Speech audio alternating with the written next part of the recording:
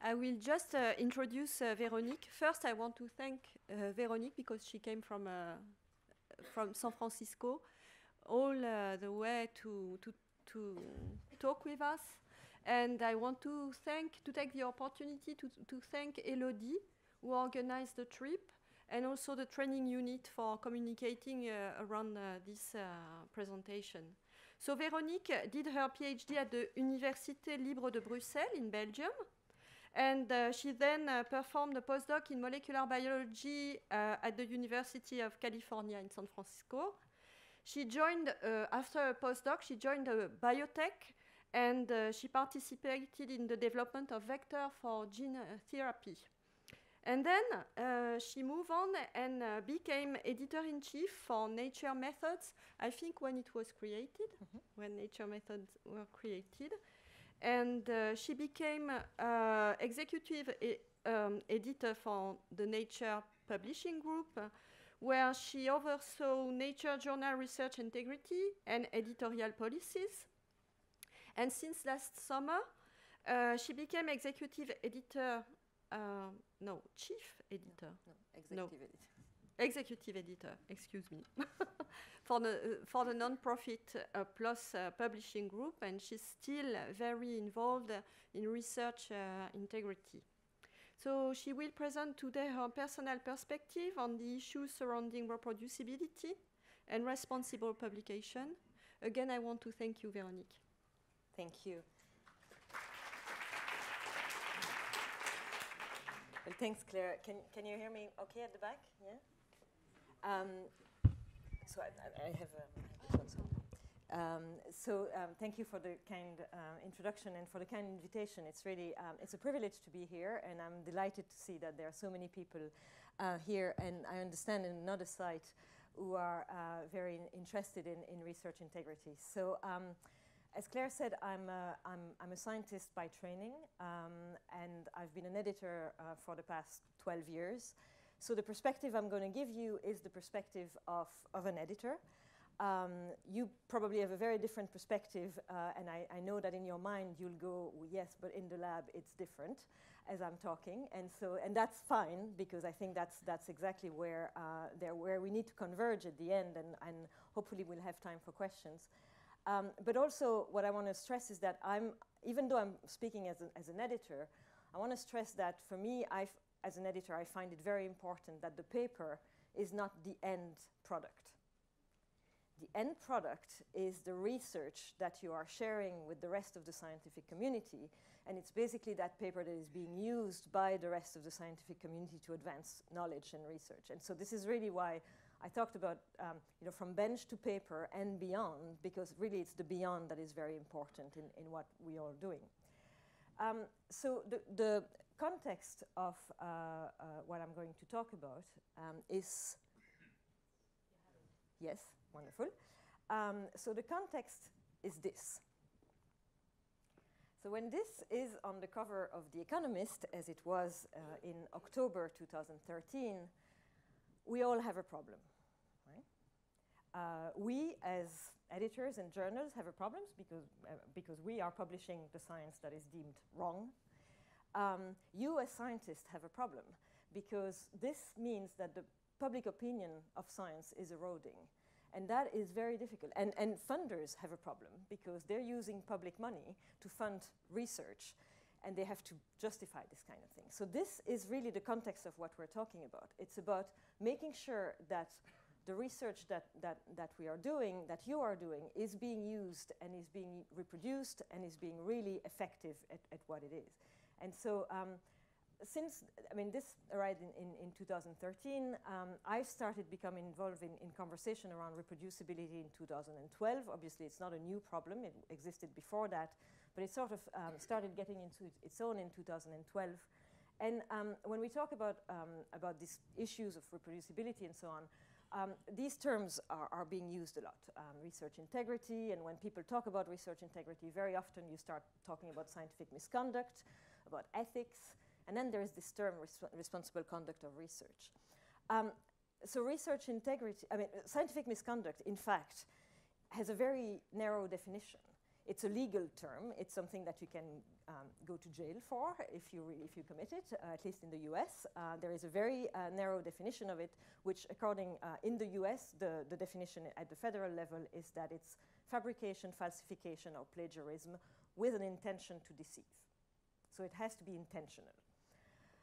So that's quite narrow, and there aren't, in fact, that many cases that are proven scientific misconduct, right?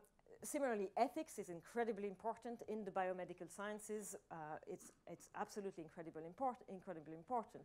But if you think about it, cases of demonstrated research misconduct, breaches of ethics, it's that. It's the top of the iceberg, right? The problem really is, I mean, this is a problem, and it's something we need to, but it's a very small proportion of the cases. The vast majority of problems occur when research is not really reproducible. It's the gray zone. It's the thing that is not really demonstrated misconduct, but it's a gray zone. And that's what we have to be very, very careful about. This is what leads to this issue, this public perception that science is not reliable. And this is what leads to these kinds of research. So it's not just The Economist, right? These are 3 papers that really sort of catalyzed a lot of this discussion in the field. The first one was in PLOS Medicine as early as 2005 by John Ioannidis, who basically explains why statistically a lot of the things that are published in the scientific literature are false positives. They're actually not true observations. And that has to do about the way we are doing research in general. And I think that's very important to keep in mind. The other 2 papers were, interestingly, papers written by the pharma industry and indicating that pharma cannot use the published literature as a solid and trusted base to develop drugs. So this really catalyzed a whole debate. And I want to spend a little bit of time. I want to do 2 things in this talk. The first one is go a little bit under the hood and look at the problems who lead to these kinds of issues. And then, because I'm an optimist, I want to go into thinking about this as an opportunity and really seeing what we can do, both from the journal's perspective, from the researcher's perspective. What are the things that we should start thinking about to address these issues? When I'm going to talk about the problem, I'm going to go and cite some very specific kinds of issues that have been at the basis of that have been, over the years, we really sort of unpacked this problem, and there are a lot of issues underlying that.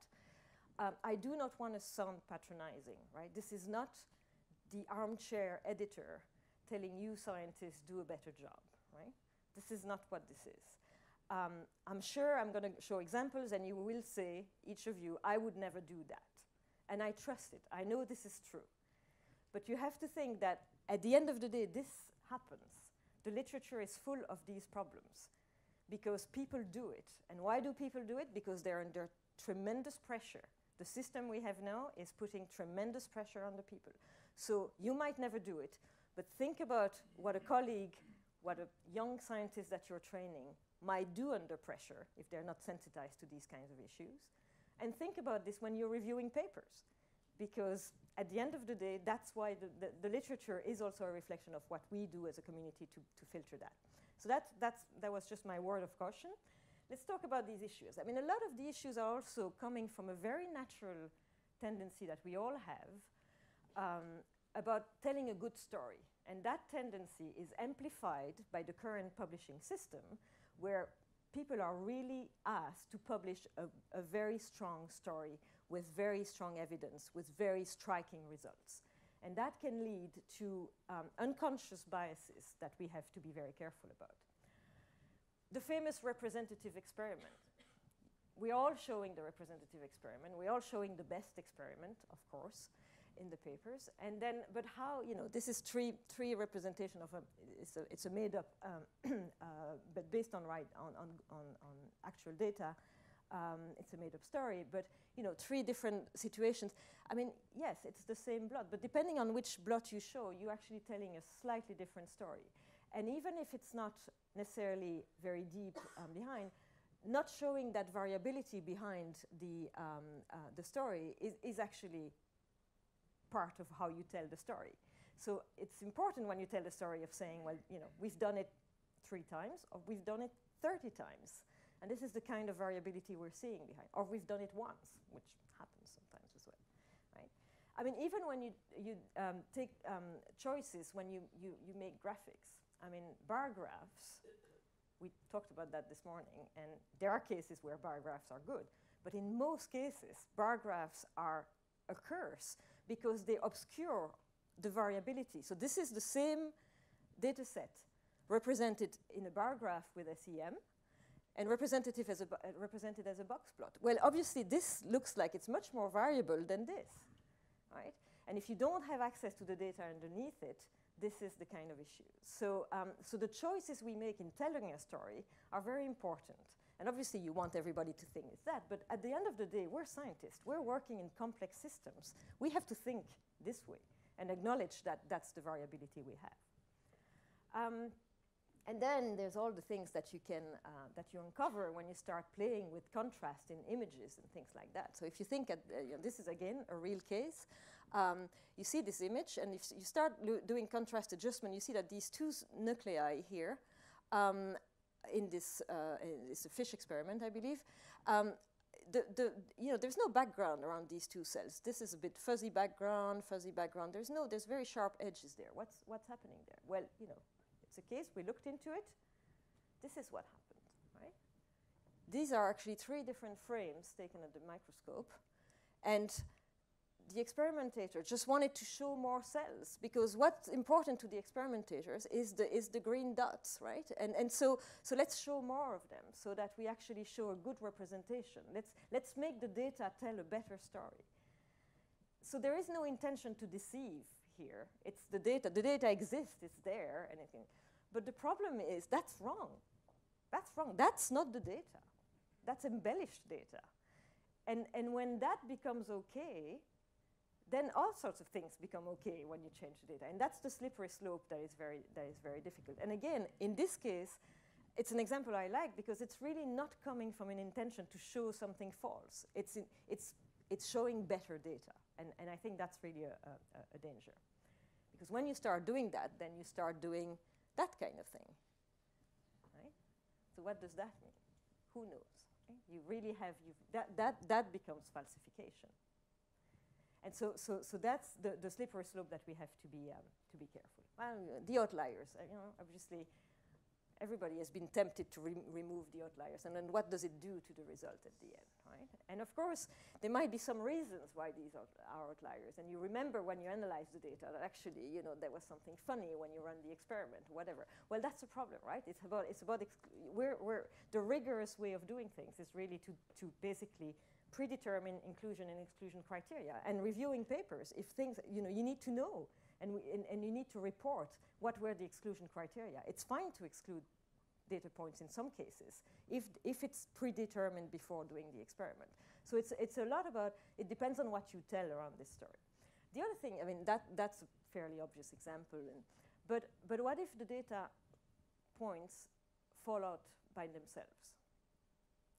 And what I'm talking about here is the question of attrition in animal research. When you start with 8 mice at the beginning of the experiment, and there are 7 mice at the end of the experiment because something went wrong, and an animal dropped out. Well, that paper, which was published in January in PLOS Biology, did an analysis of reporting of attrition. And basically their conclusion, having looked at 500 studies in the literature, is that attrition is actually not reported properly. And they did some simulation. It's actually a very good read. They did some simulation of what happens if animals drop out completely randomly, or if there is something that is actually linked to the effect that you're measuring. And you're seeing different things. If the loss of animal is completely random, you tend to see false negatives. If it's bias removal, you tend to see a lot of false positives. And because a lot of these animal studies are on small number, small n, the effects can be actually very, very high. So that's the other thing we have to, and so acknowledging this attrition in that then can be used in meta-analyses, etc., is actually very important. It's very important, and the only reason that in the literature you can demonstrate, you can see why, it's because it starts with 8 and it finishes with 7 or 6, And if you really read the paper, you realize that actually, you know, there is a dropout, but this is not taken care of in the analysis, and that's very important. I mean, obviously, animals are extremely complex systems, right? And this is this problem of reproducibility is also, in a way, a celebration of where we are in science. We are capable of studying you are capable of studying very, very complex systems. That is a celebration in itself. The fact that we can actually study things in animals is actually a thing to celebrate. At the same time, we have to realize that these are very noisy systems. These are things that have a lot of parameters that we don't control. And obviously, that's why there are means of controlling and you know, especially in animal research, randomization and blinding are really things that are known to control for the bias that the experimental bias that can be introduced by really unconsciously. Again, this is a natural thing. It's very unconscious, but it exists, and there are ways to control for it. And why is it important to control for randomization or by randomization and blinding? This is a study of 9 publications, 29 experiments, doing the same things. Looking at one, it's a study by Malcolm MacLeod, and it's the effect of one drug on animal stroke models. And you see that the size of the effect, so this reports the size of the effect seen as a percentage of improvement over the control. And you see that the size of effect is very, very different if you randomize the experiment or not. If you blind the animals to allocation, treatment, or control, or if you blind during assessment. So the size of effect is so this is just a demonstration that it's actually very important to do these blinding and this led this group to, and this is, as part of this discussion around reproducibility, animal research has been a very strong focus, and the National Institute of Neurological Disease and Stroke organized a meeting in June 2012 in the US, where they really discussed these issues. And they came up with recommendations about improving the transparency of animals, because you need to know, and it's not always possible to randomize. It's not only always possible, but really understanding whether it was done or not is very important. And so this was a call for reporting, and it became called Story Landis was the head of the NINDS at the time. It's become known as in the field as the Landis 4, randomization, blinding, predetermination of sample size, and inclusion-exclusion criteria. These are the 4 things that should be reported for all animal experiments.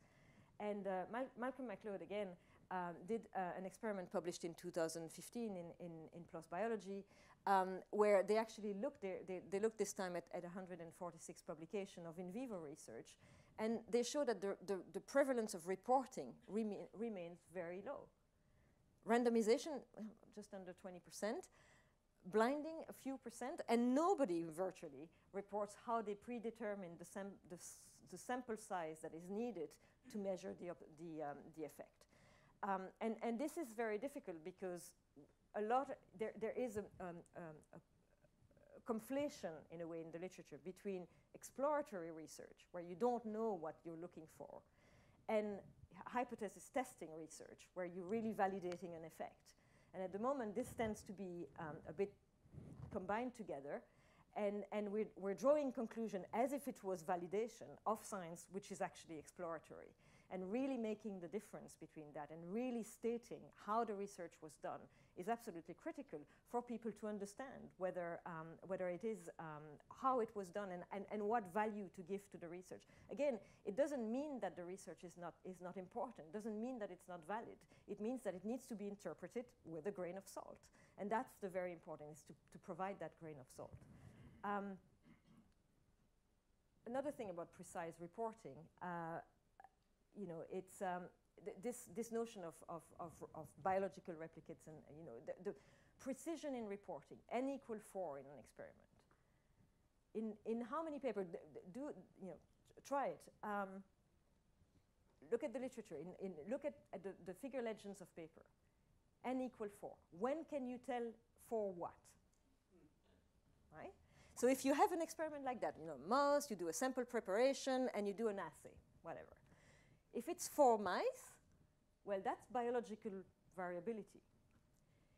If you use four sample prep from mole mice, well, that's the sample preparation variability. If it's quadruplicate from one sample, well, that's your pipetting, right? So that's very different. And if you look, and it's, as long as it's transparent, it's fine because people can take their conclusion. But in most people, the problem we have is that it's not even reported transparently, so you can't tell. And I think that's the big issue. So that's the first thing to really test. Oh, that was the other thing. I wanted to do a show of hands. How many people here are bench scientists? Okay. All right. How many people are working with cell lines? Okay. How many people of those are aware of this database of cross-contaminated and misidentified cell lines?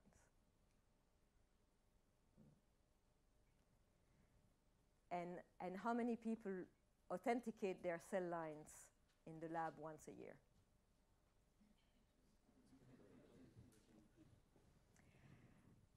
What this database, go visit ICLAC, you know, go take note of that. It's also available at the NCBI.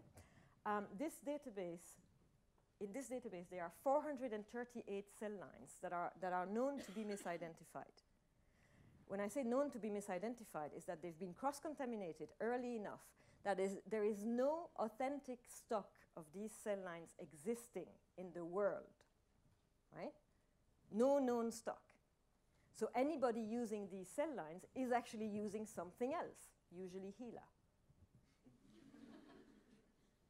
And they continue to be used. So this is the scary part. So this is an example, specific example. ECV304, it was derived as a spontaneously transformed endothelial cell line. It was used since, I think, the 1990s. In 1999, it was actually identified to have been cross-contaminated early with T24, which is bladder cancer cell.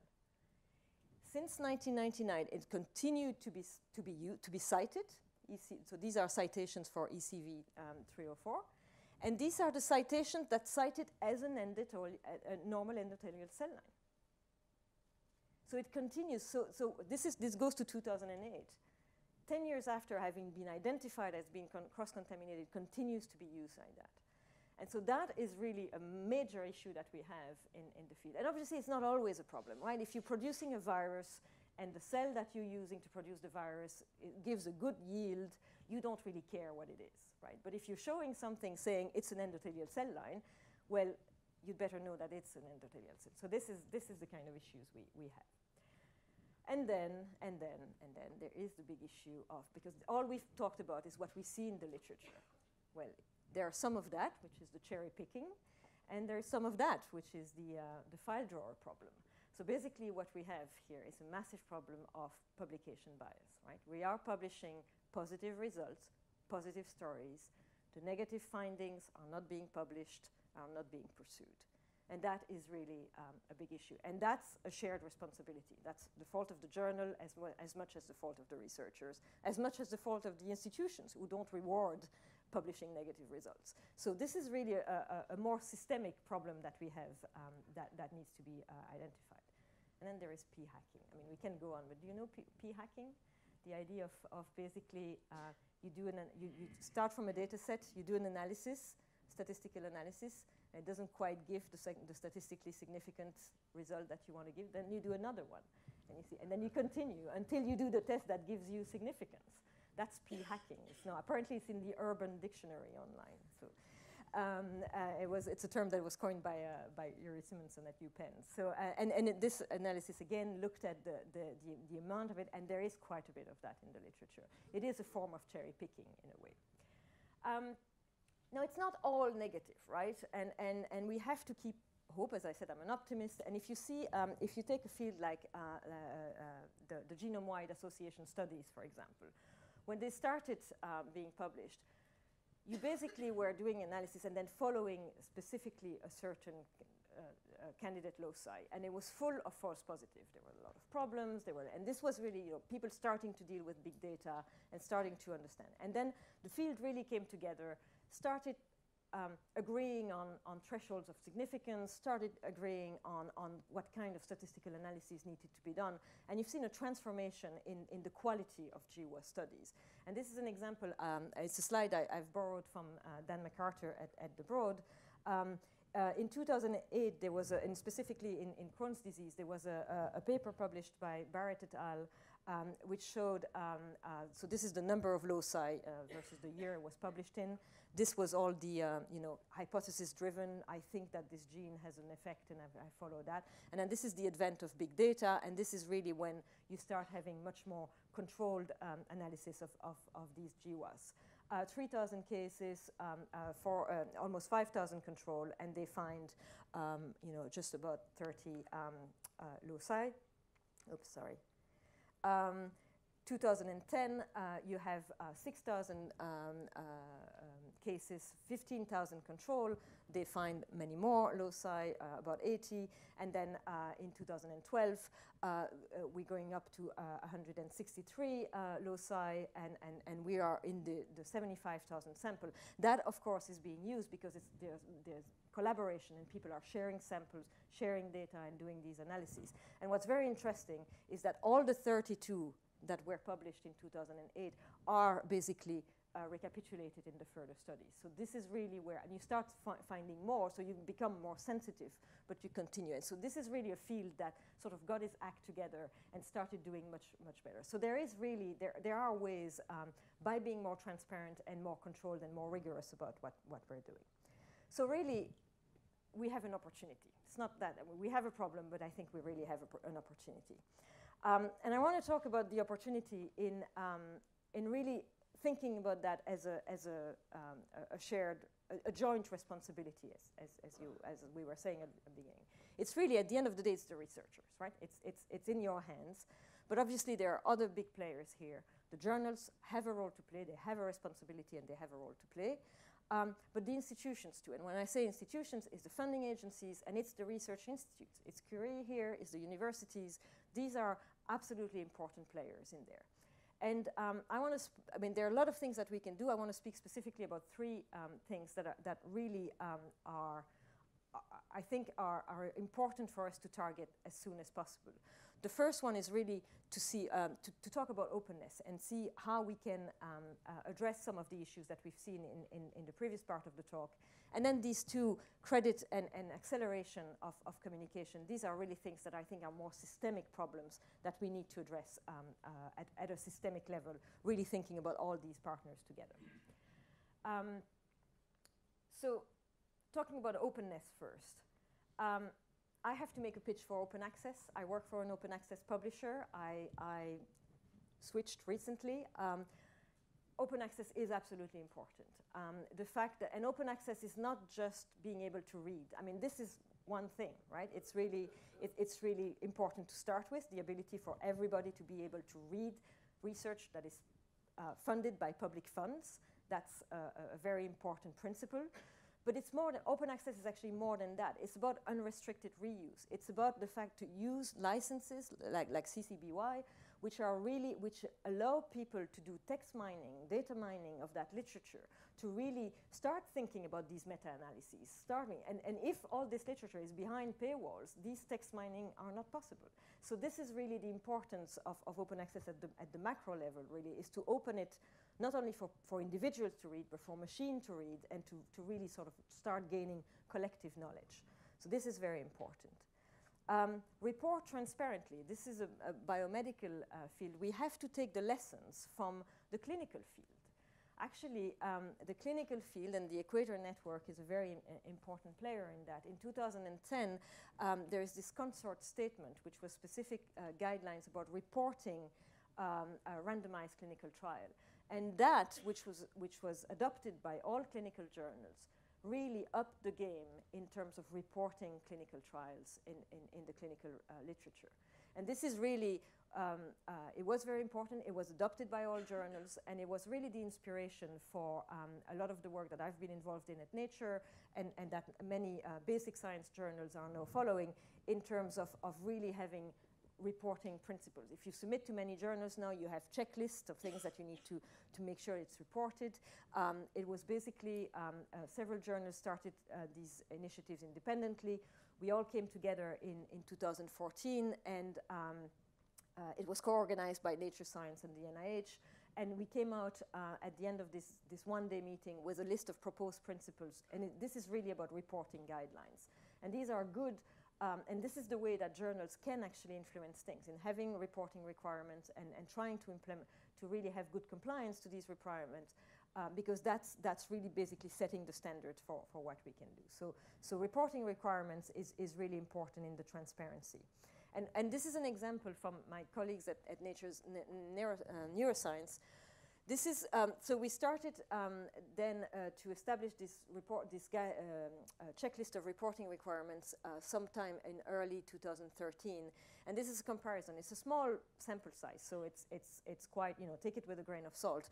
But basically, looking at animal experiments in Nature Neuroscience, 10 papers here, 41 paper after. So between the two is the inception of these guidelines.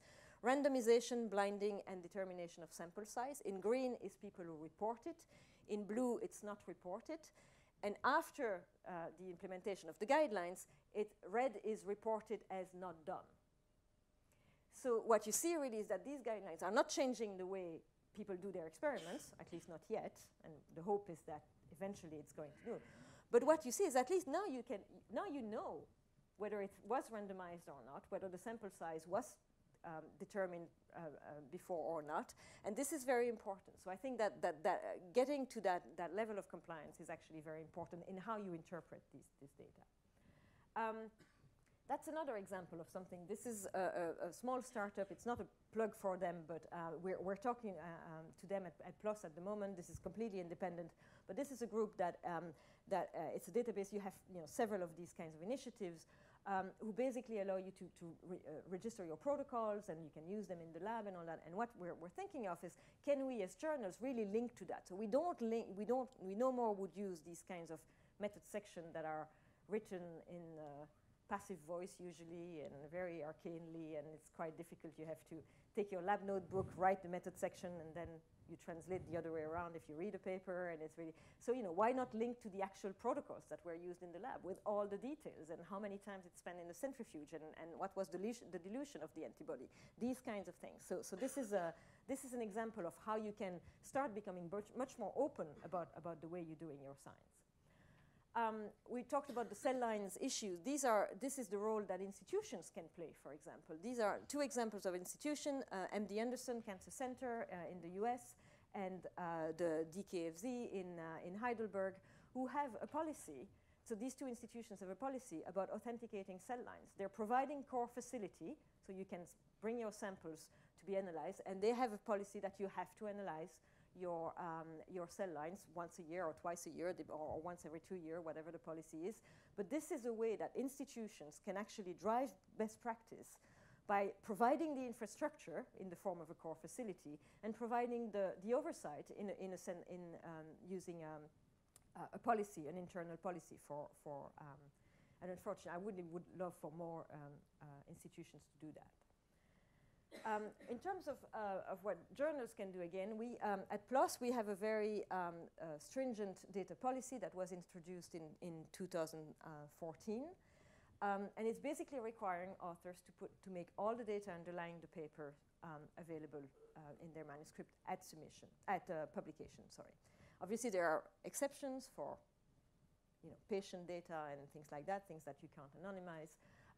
But basically, it's also it is a requirement, and it's something we are hoping to really sort of drive this act of sharing by making it a requirement.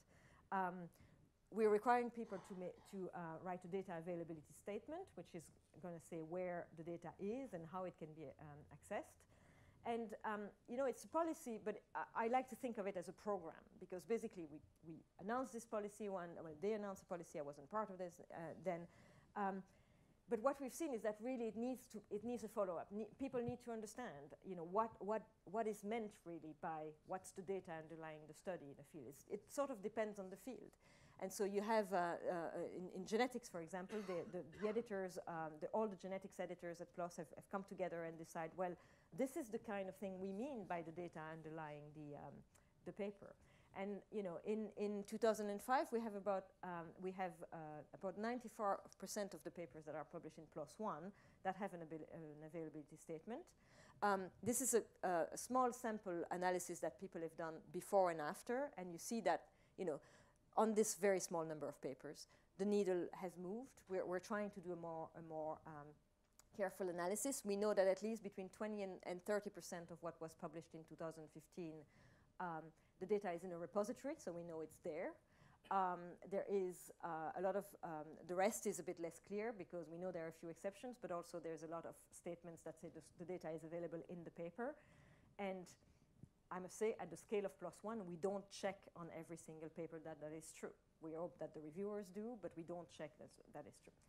If we're told after publication that the data is not available, we will follow up. We follow up with the authors and we request the data and we try to understand if it's not available, we try to understand why. And sometimes there are legitimate reasons, we need to determine that, but we are following and we are making people share the data. So that's, I think, something that it's a work in progress, really. But basically, at the journal level, it's a bit late. Right? It's at the time that you publish the paper. This is a PhD comics. I love PhD comics. I don't know if you follow it, but it's very good. Does that sound familiar? You know, data underscore 2010.0528 retest, data 2010.0528 retest, calibrate. You know, if that sounds familiar to any of you, that means you probably need a data management plan. But that's the point. The point is, I mean, this is obviously caricatural. But the point is, data management, you don't think about it when you write the paper or when you send the paper to a journal. You need to think of it when you start the experiments. And again, this is a place where the funding agencies have a very strong role to play because they can demand, and some of them do demand, the Wellcome Trust demands a data management plan at the time of the grant application. This is where the institutions have a role to play, to provide the infrastructure, the training, to provide, to do some test of compliance. I mean, this is really something that it's more of a systemic problem. So, you know, researchers can do something, but it's usually when you get to that point that you realize you have a problem. And so it's about being very proactive, and this is why it demands everybody to play together. I'm shifting gears a little bit here, but we're talking about these issues of the publishing system and you know, the file drawer problem, the fact that negative results are not published, for example. I mean, this was really the impetus in launching PLOS 1. The idea of PLOS 1 was really a journal in which the papers would be vetted only on the basis of the scientific rigor. So there are really rigorous standards. It is peer-reviewed for the technical quality, but we demand that our editors do not make any subjective assessment of impact. So it's really about publishing all science. And as a result, you see a lot of different kinds of papers. There are really boring papers in PLOS 1, and there are really exciting papers in PLOS 1. And that's a different way of thinking about journals. But the other thing that is very important, so I mean, yes, I'm making a plug for PLOS journals, but the thing is that by this definition, it is important that negative findings are welcome. Right? It is, and we're trying, and the interesting thing is that we don't get that many. We don't get that many people publishing their negative findings. And so we've tried to encourage by having a collection where we encourage, and this is sort of trickling along, but it's really not in the, it's not in the culture to actually, but if you've done an experiment very well, and it didn't give it's not the basis to continue your research project, it's still important information. And having a place to put that out and having the reflex to think, well, this is an amount of work, it needs to be published, I think is very important. So just think about this. Now, again, shifting gear a little bit, thinking about what needs to change in the system, I think it's very important that we think about credit, right? And how we give credit to people. And the first thing there, again, this is a plug for ORCID. I don't know, how many of you have an ORCID? It's not bad. The other ones, get one. Doesn't cost anything, takes about 30 seconds. It's an open researcher and contributor ID. It's basically, it's the plumbing behind everything. This is not a profile, it's not a social network, it's not a thing, it's the plumbing. It's your unique identifier that will follow you throughout your career. If you move institution, if you change your name, if you get married, if you get divorced, if you do anything, you get this ID, right? And this ID allows you to pull all your contribution from the literature. And the idea is really for ORCID to start being in the background of all these systems. In the background, some funders are requesting ORCID. Now, some publishers this year made a commitment that we will require, this list of publishers, that we will require ORCID, at least for corresponding author. The only reason to start with corresponding author is that this is the person we have the connection with, so we can demand it. But we encourage everybody, all the authors on a paper, to basically provide their ORCID. And the idea is really that once the ORCID is in the metadata of the paper, with the DOI of the paper, you have that link, and you can be followed via that link. And so this is very important to start providing a very robust way of crediting all the applications. There are almost 2 million people who have registered an ORCID, and so add to that. First thing you go, if you do one thing after this thing, please go register for an ORCID. It's very important, and it's in your interest. And there are things that are being built on that. So credit it was inspired by ORCID. It's basically a very simple taxonomy, 14 terms of the kinds of contribution that go into a research project. And this is to illustrate how that system starts building. So if every author in a paper has an ORCID and has this taxonomy of contribution, right? Wrote the paper, did the experiment, analyzed the data, I mean, all these kinds of information that are associated with that. That becomes machine readable. That becomes portable. You can export it to your profile. You can export it to your CV. It starts saying, what does it mean to be author number 6 on a 26 author paper, right? What does that mean? And getting away from that, the mud fights that I know that you have to be first, second, third authors, you know, I mean, that kind of issue. If it took 26 people to make this paper, it means these 26 people were important. So giving credit to these middle authors is very becoming important, and this is one of the ways to do it. Credit for data, all that kind of thing you can start getting with this. Thinking about citations at the article level, not at the journal level. Right? I know everybody is obsessed with the impact factor, and it's wrong. You can't judge somebody, and the reason why it's wrong, so this is just it's an example on PLOS. Many journals have that, right? The number of citations, saved views, so these are metrics at the article level. These are very important, and why are they important? Because this is a deconstructionist blog by Steve Royal at University of Warwick in Coventry. And it just looked at a number of journals and the distribution of the citation and the frequency of these citations in these different journals. So it's a deconstruction of the impact factor. And what you see is that it's a skewed distribution. It's not a normal distribution, right? And it's not. And the impact factor is an average. The impact factor of the journal is not a reflection of the value of an individual article within that journal. And so, and this is, I mean, you know, there's no matter what, he did that on a number of journals. I can tell you the curve for the PLOS journals is the same one, the curve for the Nature journal is the same one. It's really that skewed distribution.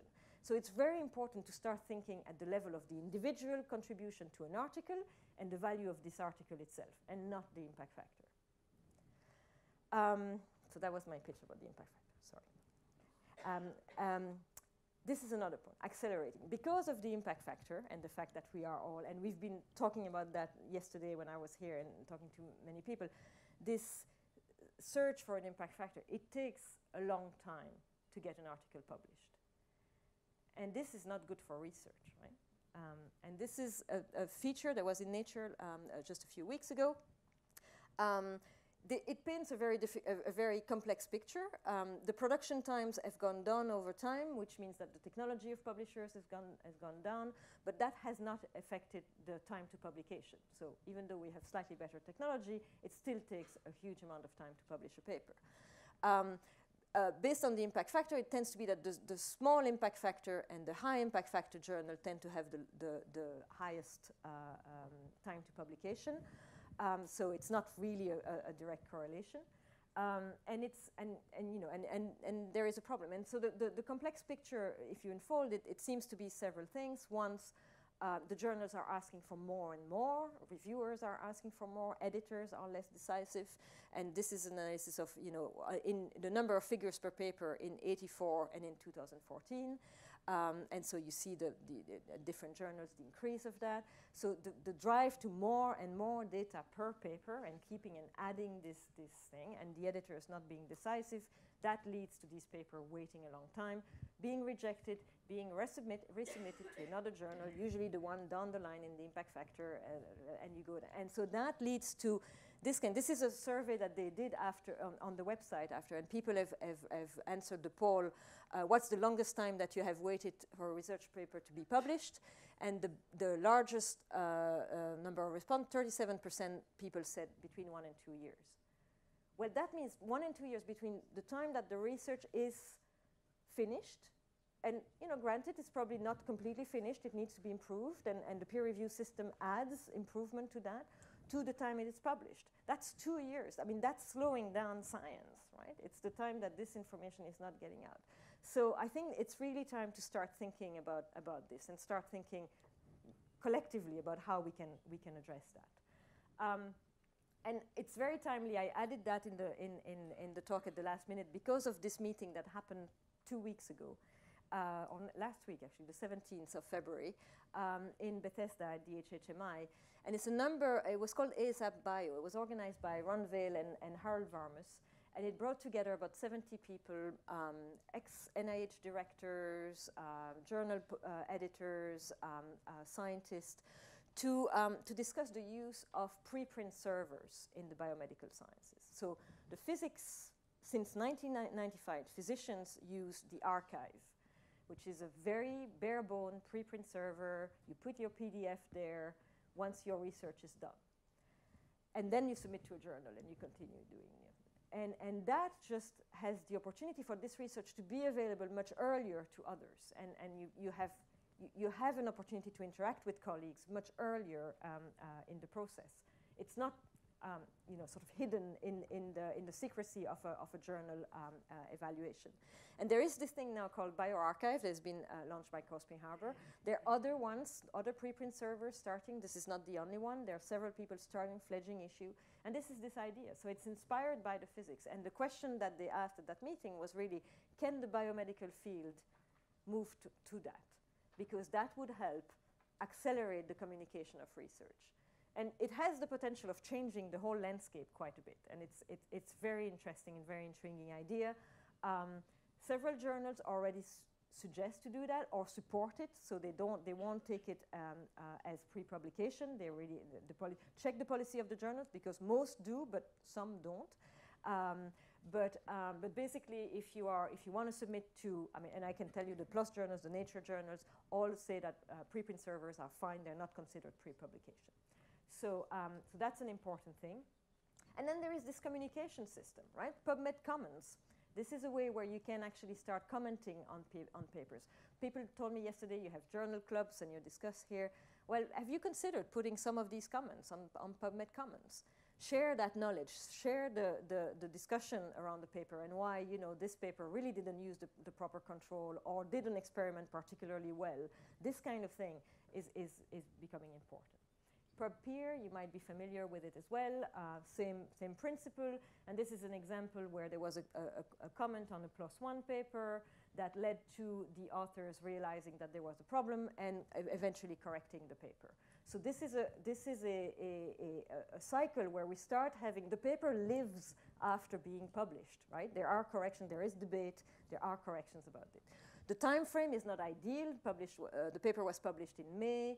The comments on PubPeer around October, and it took until January for a correction. That's not great, but it's better than nothing. So we're trying to really encourage that kind of thing. The one thing I'll say, and because we are under the auspices of such an important person here, I found this quote from Marie Curie saying, "There are statistic scientists who hurry to hunt down errors instead of establishing the truth." So it's a good principle to keep in mind when using these things like PubPeer. It's not a witch hunt. It's not about going after people, and it should be a constructive. This is what we're doing as scientists, is adding constructive feedback. So I'm going to finish really quickly and say why should we do this now? And hopefully this is going to give you a little bit of an optimistic view on this. But you've all heard about the outbreak of the Zika virus, specifically in Brazil, but now reaching out. It was declared a public health emergency in December. In early January, the PLOS journals decided that we created a collection where all these articles, which are all free to read, everything we had on Zika is in one place. People can go. We point to resources from WHO, etc. So it's resources for we made a call for paper saying we are prioritizing the review of these papers on Zika virus. Anything that comes in is expedited to peer review. We have a platform called PLOS Currents, which is for rapid communication. So experiments in progress, things that are not finished, can actually be submitted. Studies in progress and all that. Short form, one-figure papers, this kind of thing to accelerate that. The Wellcome Trust published a statement, got a number of journals together, Nature, Science, JAMA, New England Journal, PLOS journals, where we all committed to say, please share your data early. It's not going to be held against you. We actually encourage you to do that before you submit your paper. So this is really a reaction to journals to publishing data early in case of public health emergency. And now we've just started, as of last week, to say to people who submit papers on Zika virus, we're expediting peer review. Please go and post on a preprint server so the information is already available out there. This is a case of emergency. We don't have 2 years to publish a paper on Zika virus today, right? So we need to do better, and this is the reason why. In conclusion, it's a joint responsibility. It's really about researchers, but it's about institutions, it's about journals. I think the journals have the responsibility to establish good reporting requirements and implement them. They have the means to give better credit to people, and they should implement that. Faster communication and transparent evaluation are very important.